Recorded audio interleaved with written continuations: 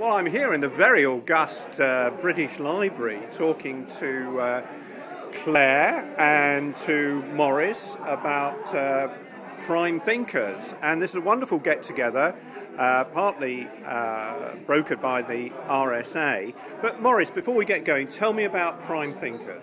Right, well, prime thinkers is groups which try to assist small companies or companies that have some type of issue that they would like brainstormed on.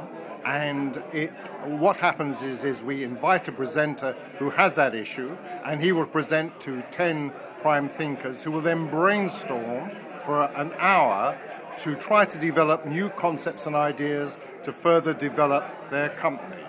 We do it both for charities, voluntary agencies, and all types of startups or business that exist already. We charge £75 that goes directly to charity, and in fact that is increased by another £75 by a sponsoring accountancy company.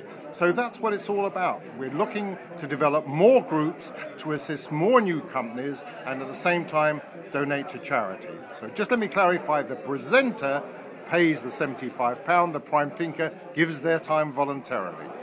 So, Morris, when we first met about this, I thought it was just a brilliant way in which RSA fellows, of which you're one, other people could mix together the volunteering, the help for enterprise, the benefit to charity, and so forth. But Claire Harris, you tell me about what you do, but tell me also why British Library is interested in this. The British Library has a business and IP centre which helps entrepreneurs start their business, grow their business, and it helps an inventor take their idea to market. And what better way really to get across that the library is here for everybody. It's here for networking, it's here for making connections and inspiration, and the best way is to make some noise, invite some good friends and tell more people exactly about what we do. And we've even got some drinks here. We've got food over there. People are having great chats and so forth. People might have a slightly stuffy conception of the British Library, but doesn't feel like that here. So is this a new venture, or are you doing more of this?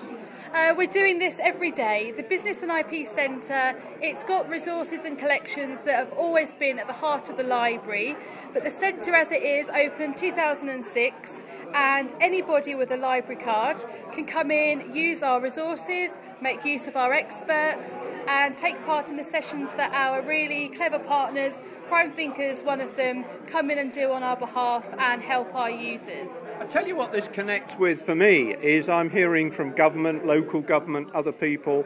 We've got to get away from just storing documents and books and so forth, which is kind of knowledge repositories, into helping people actually talk to each other, tell each other stories, the anecdotes, the informal, and so forth. Is this one of those examples? Oh, definitely. Thank you, Morris. He's a very good partner here. Definitely. There's certainly a place for proper, correct research. There is a place for anybody starting or running a business to look into their market research. Don't rely on Google searches. Look into the right publishers, but also look into trade directories, look into business news, look into company data.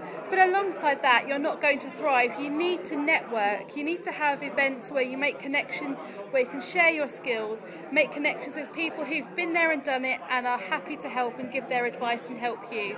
You need to research, you need to know the facts.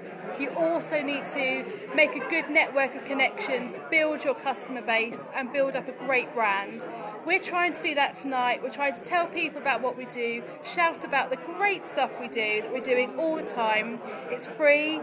We work with other great people that make their services free or seriously subsidised, and we just need to tell more and more people about it. That's where the RSA can help.